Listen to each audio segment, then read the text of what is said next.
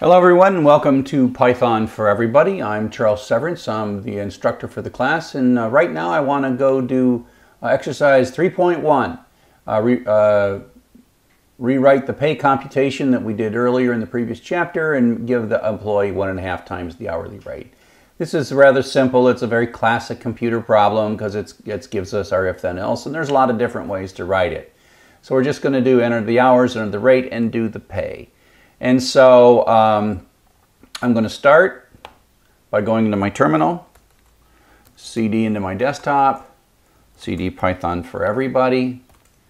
And so here we go. Let me go into Atom and get things started. I've already got this this file from the last one, assignment 2.3, and I'm just going to save as. So I'm going to duplicate this file, and I am going to go up to py4e, and then I'm going to make a new folder. I'm going to call that folder ex0301 for exercise 3.1, and then I'm going to call this ex0301.py.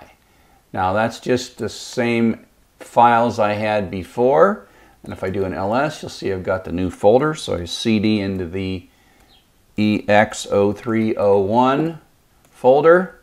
So that's the folder that I'm in, all the way down into this folder, and I do an ls and I see this file, and so life is good. And I can say Python 3 ex0301py. I'll just put in 1010, so it's 100. Now the thing is that we're supposed to give time and a half for overtime, and so that means if there's more than 40 hours, 10 and 50, it's not supposed to be 500, it's supposed to be 500 plus half of 10 extra hours, because the 10 extra hours are the 10 above 50, so that should be, I don't know, we'll figure it out. It's easier to run a computer. Okay, so this is the code we've got. So what I'm going to do is change this. I'm going to make a new variable called AR. I'll call it FR, stands for floating point rate. And floating point rate is going to be the float of the string rate. Let me just call this SH for string hours and SR for string rate and SR. So this stands for, my variable is FR for floating point rate, just so I can keep them straight in my head. SH is string hours, and so now I'm going to say floating point hours is equal to float of string hours. And now I can change this, so I just am saying FH times FR. So I split this out. I can even like print FH comma FR. It's perfectly fine when you're writing this to add like, extra print statements just for your own sanity. So now we're going to read the two values, we're going to convert them to floating point numbers, we're going to print those floating point numbers out, we're going to multiply them, and then we're going to have the pays. And then I save it. Always remember to save it, right? So it has this little dot up here. All editors give you something that tells you you didn't save it.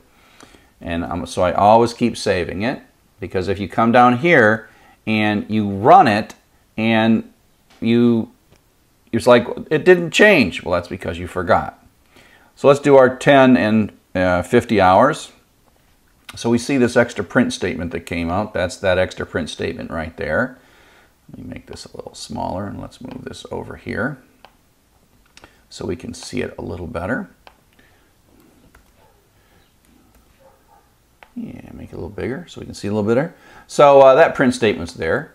And, you know, just for yucks, I'm going to comment that out. And so commenting things out is a good way to keep stuff in that you might want to kind of turn back on. It's a way of thinking about, I don't want this line to run, but I'm just keeping it here. Comments are usually for users to read, but they're also a way to tell the computer to ignore what we're doing. So, okay, so the problem here is this calculation. That is not time and a half for overtime.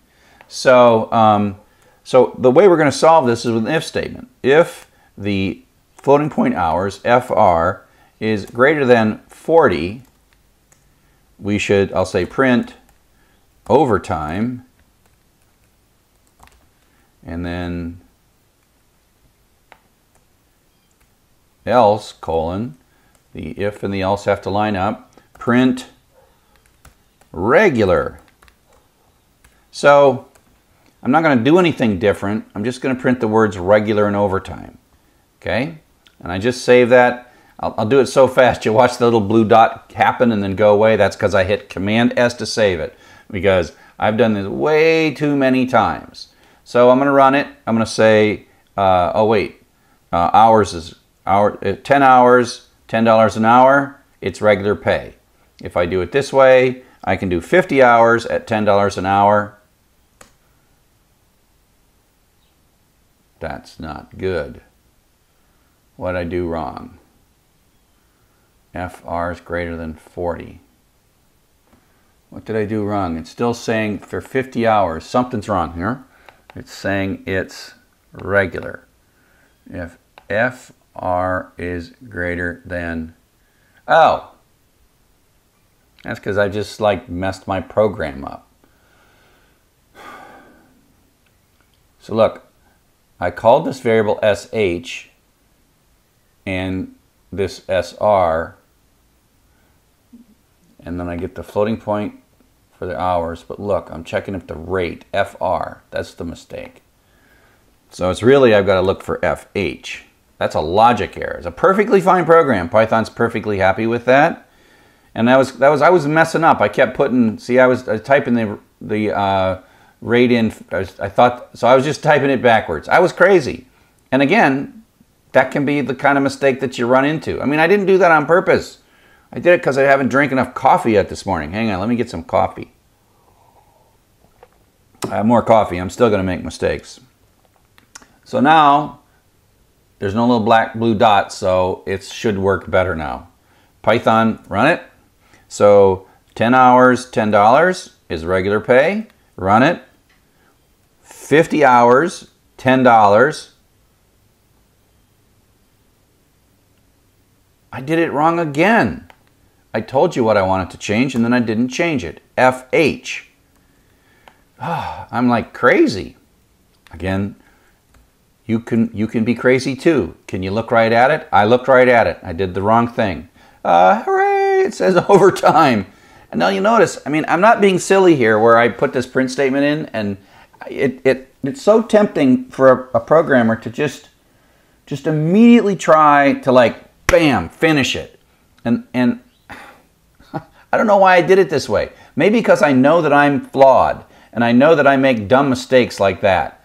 And what can I do? So I was just being really careful there. Now I know, let's just be sure, if it's under 40 hours, it's going to be a regular computation.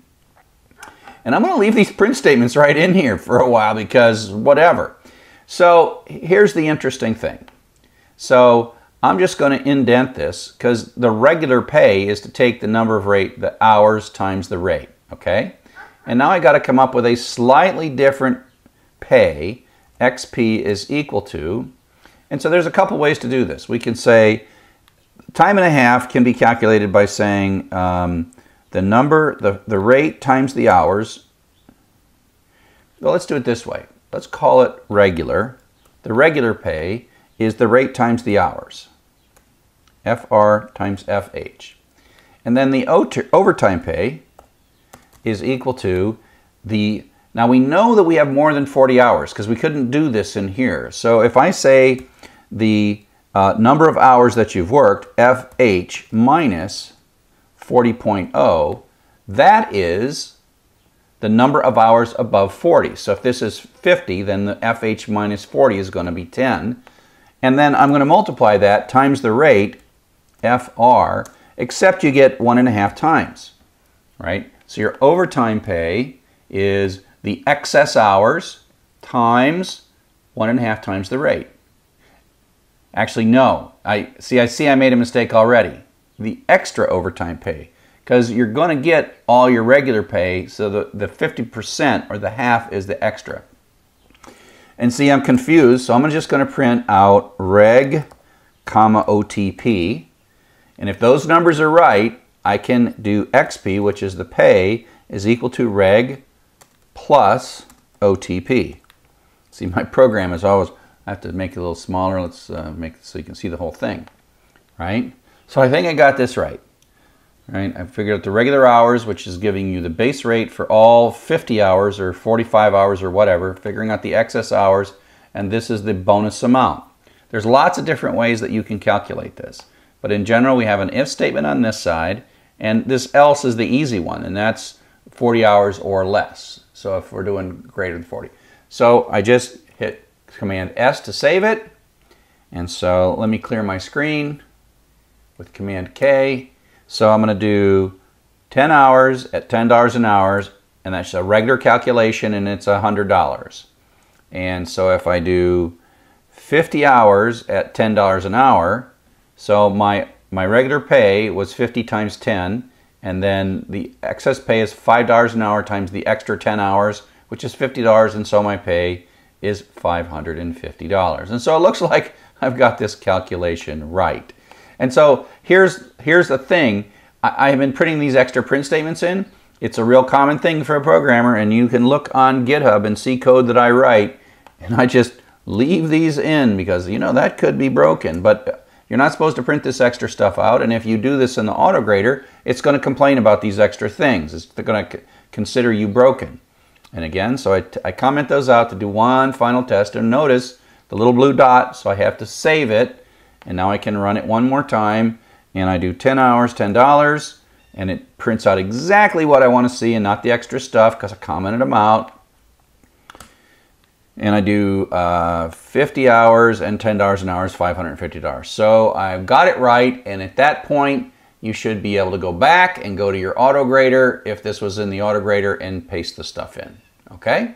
So I hope this exercise 3.1 was useful. And thanks for watching.